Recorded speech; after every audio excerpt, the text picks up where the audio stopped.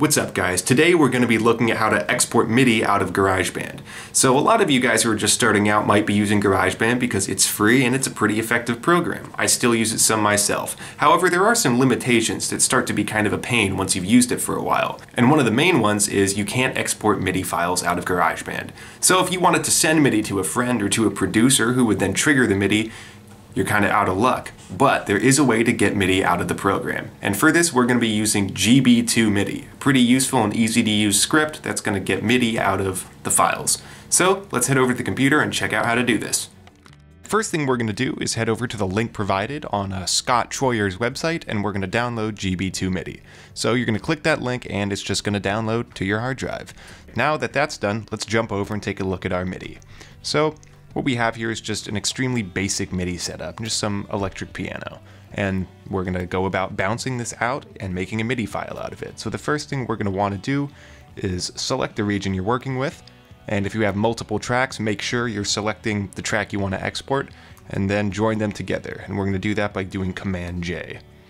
And now that that's together, we're going to head over to Add Region to Loop Library. We're going to make sure that we're recording it as a loop, and then you can title this whatever you want. We can call this MIDI example 1, and then create the loop. Alright, now that that's done, we can go and find the loop that we created and then use GB2 MIDI to extract the MIDI data that's hidden within the loop. So to do this, we're going to go to Macintosh HD, go to our user file, go into our library, go into audio, go into Apple Loops, and go into the user loops, and go into single files.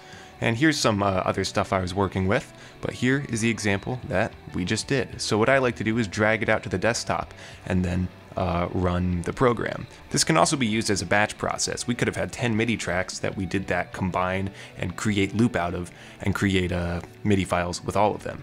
So let's go ahead and run the program. I generally just go up to my Spotlight and launch GB2 MIDI.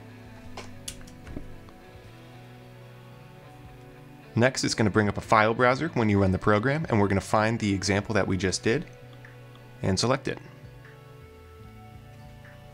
And would you look at that, there's our MIDI file. So now we can jump back into our session and drag this in. No real reason to import the tempo here.